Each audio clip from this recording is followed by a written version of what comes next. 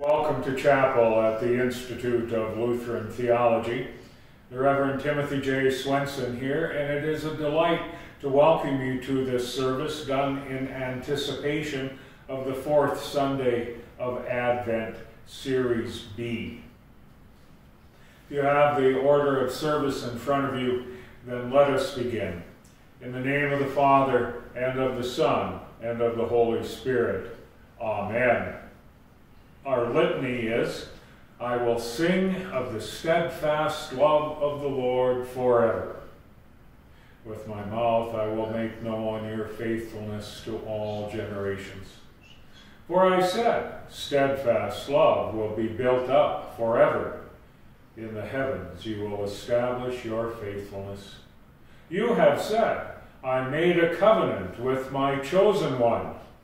I have sworn to David my servant. I will establish your offspring forever and build your throne for all generations. And so we join in prayer. Stir up your power, O Lord, and come. Take away the hindrance of our sins and prepare us for the celebration of your birth, that we may receive you in joy and serve you always. For you live and reign with the Father and with the Holy Spirit, now and forever. Amen.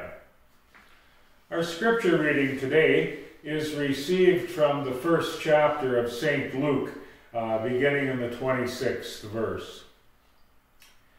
In the 6th month, the angel Gabriel was sent forth from God to a city of Galilee named Nazareth, to a virgin betrothed to a man whose name was Joseph of the house of David, and the virgin's name was Mary. And he came to her and said, Greetings, O favored one, the Lord is with you. But she was greatly troubled at the saying, and tried to discern what sort of greeting this might be. And the angel said to her, Do not be afraid, Mary, for you have found favor with God. And behold, you will conceive in your womb and bear a son, and you shall call his name Jesus. He will be great and will be called the Son of the Most High. And the Lord God will give to him the throne of his father David, and he will reign over the house of Jacob forever, and of his kingdom there will be no end. And Mary said to the angel, How will this be, since I am a virgin? And the angel answered her, The Holy Spirit will come upon you, and the power of the Most High will overshadow you. Therefore the child to be born will be called Holy, the Son of God. And behold, your relative Elizabeth, in her old age, has also conceived a son. And this is the 6th month with her who was called barren, for nothing will be impossible with God. And Mary said, Behold, I am a servant of the Lord. Let it be to me according to your word. And the angel departed from her.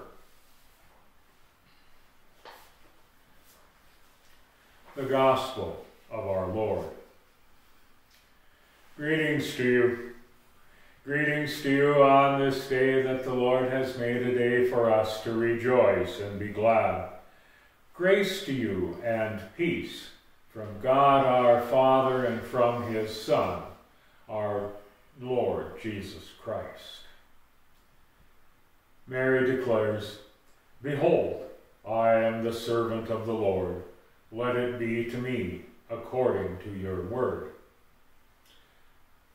As much as Mary is held up as a model of faith and acceptance of the Lord's work in her life, we must also hold up another biblical example who accepts God's work in his life, Eli, the judge of Israel who mentored Samuel.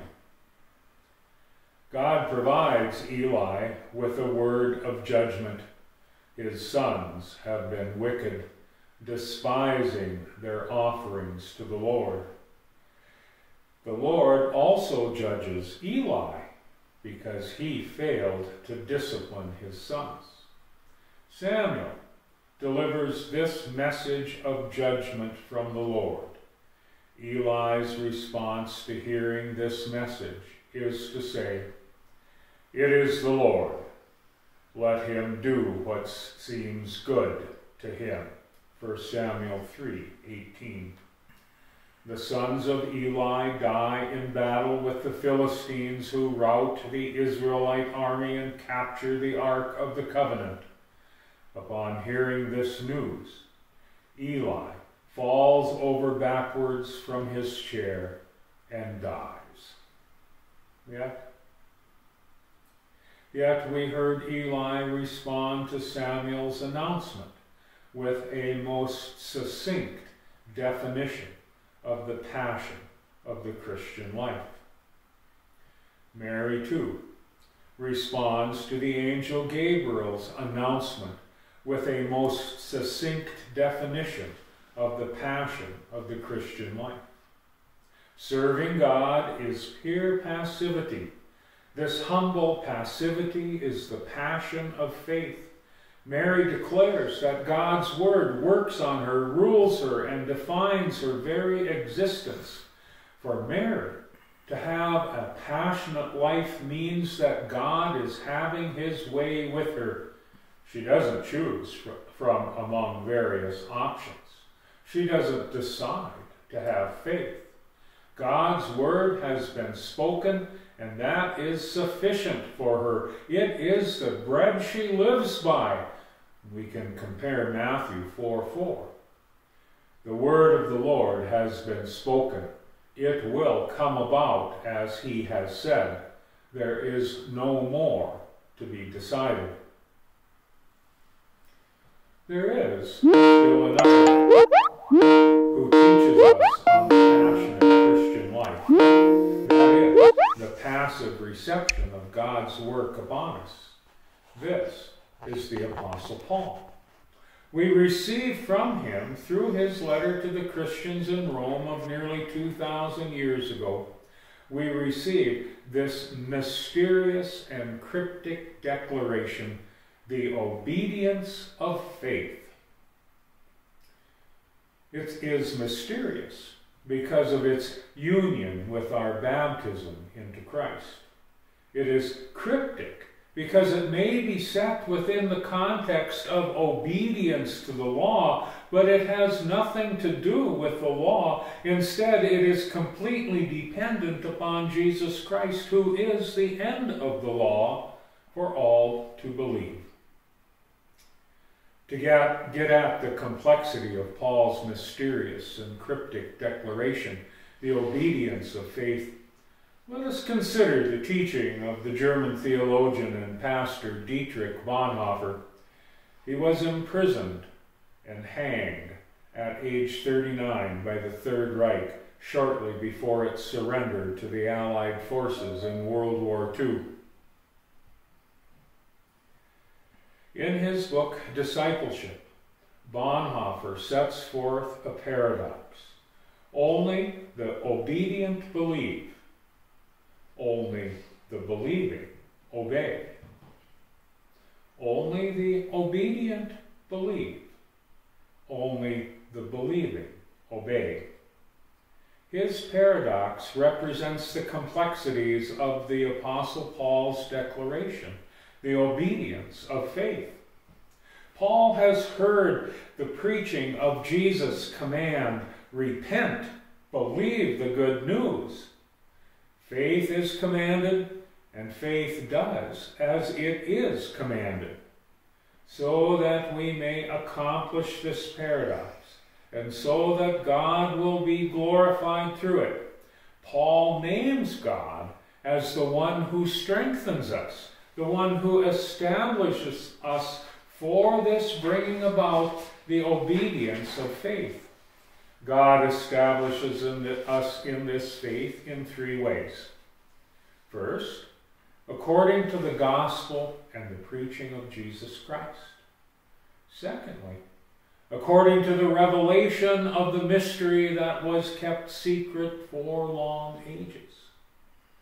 And thirdly, according to the command of the eternal God. Simply put, God commands both preaching and the content of that preaching.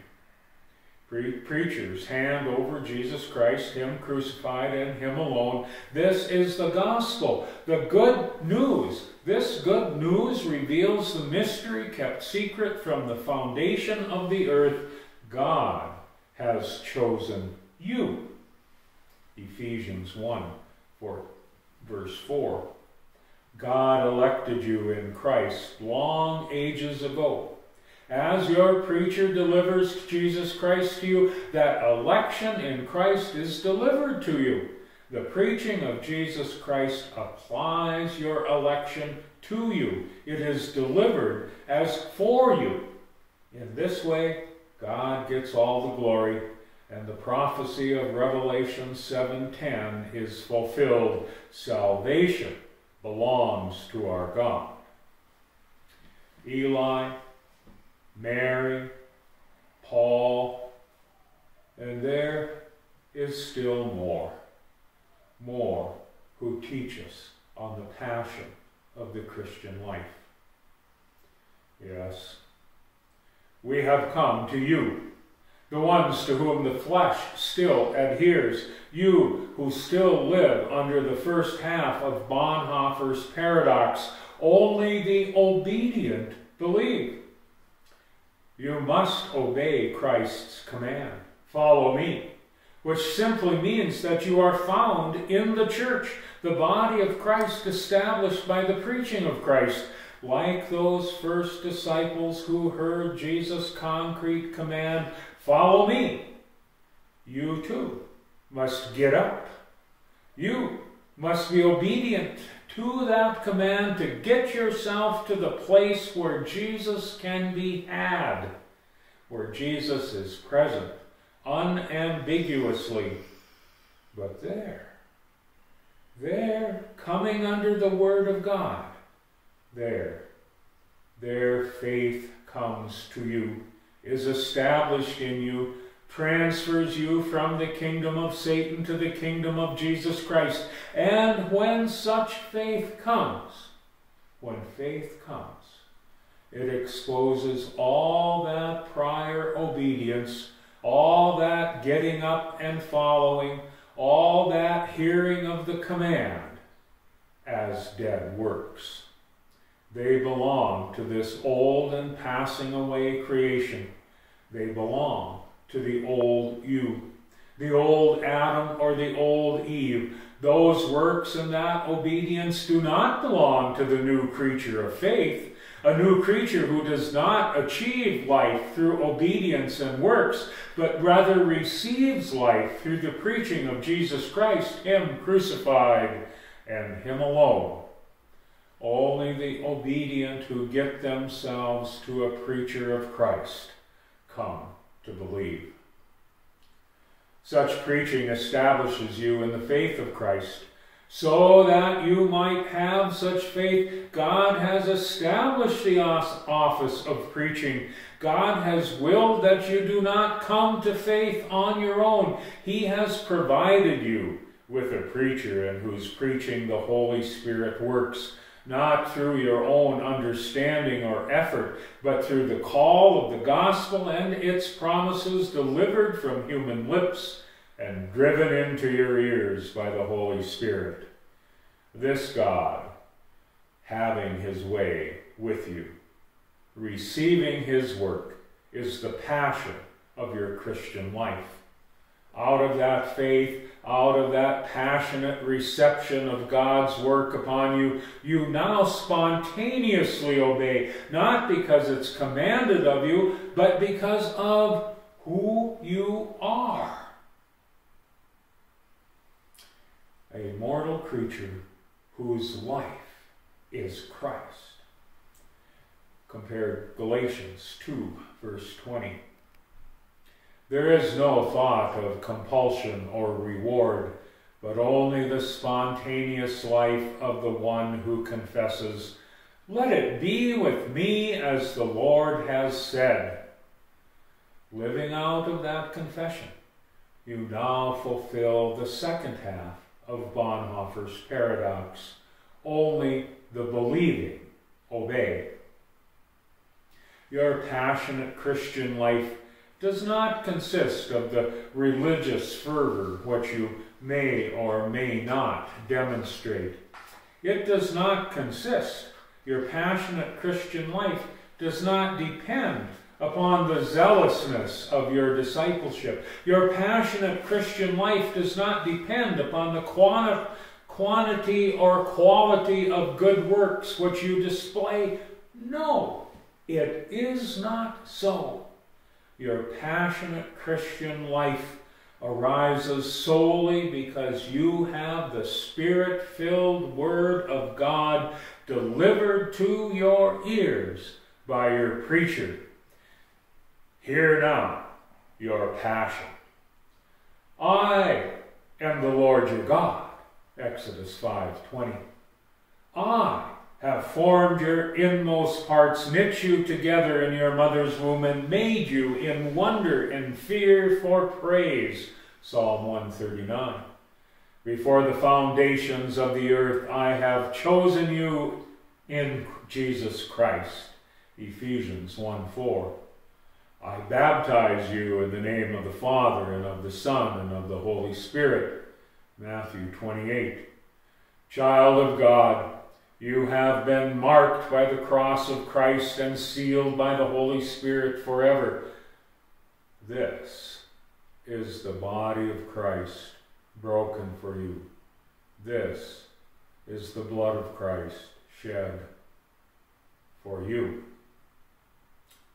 By the authority of Jesus Christ and in his stead, I forgive you all your sins. These words are God's work upon you. Words announcing his work, not your work. You only receive them. They are the passion of your Christian life. Out of them, you respond with the obedience of faith. Let it be to me as the Lord has said. Thanks be to God. Amen. So we continue with our prayers as you are invited to respond with, "Lord, in your mercy," your response will be, "Hear our prayer." Father in heaven, open my ears to hear your word delivered by my preacher as law and gospel, death-dealing, yet life-giving. Use your Holy Spirit to give me the life of your Son, Jesus Christ, so that I would have faith only in him. Lord, in your mercy, hear our prayer. Father in heaven, open my ears that your Holy Spirit would pour the life of Jesus Christ into me. Deliver me into his kingdom, where I will live in innocence, righteousness, and blessedness. Lord, in your mercy, hear our prayer. Father in heaven, open my ears that I would live by every word that comes from your mouth, as your word is spoken to me by my preacher. Lord, in your mercy, hear our prayer. Father in heaven, open my ears that I would hear your word and have my neighbor's needs revealed to me, and then be encouraged to be useful to them in satisfying those needs. Lord, in your mercy, hear our prayer. Father in heaven, open my ears that I would hear your word and not grow weary in my usefulness to those neighbors near and far who surround me. Lord, in your mercy, hear our prayer. Father in heaven, open my ears that I would know of the Institute of Lutheran Theology and its mission. ILT shall preserve, promote, and propagate the classical Christian tradition from a Lutheran perspective, in order that I may direct both students and supporters to it. Lord, in your mercy, hear our prayer. Father in heaven, open my ears that I might rest in you while being useful to my neighbors during this time of waiting for the day of the Lord. Lord, in your mercy, hear our prayer. Grant us these things, Father, in the name of our Lord Jesus Christ. Amen. Our Father, who art in heaven, hallowed be thy name. Thy kingdom come, thy will be done, on earth as it is in heaven. Give us this day our daily bread, and forgive us our trespasses, as we forgive those who trespass against us. And lead us not into temptation, but deliver us from evil. For thine is the kingdom, and the power, and the glory, forever and ever. Amen. The Lord bless you and keep you. The Lord make his face shine on you and be gracious to you. The Lord look upon you with favor and give you peace. In the name of the Father, and of the Son, and of the Holy Spirit. Amen. Go in peace. Serve the Lord. Thanks be to God.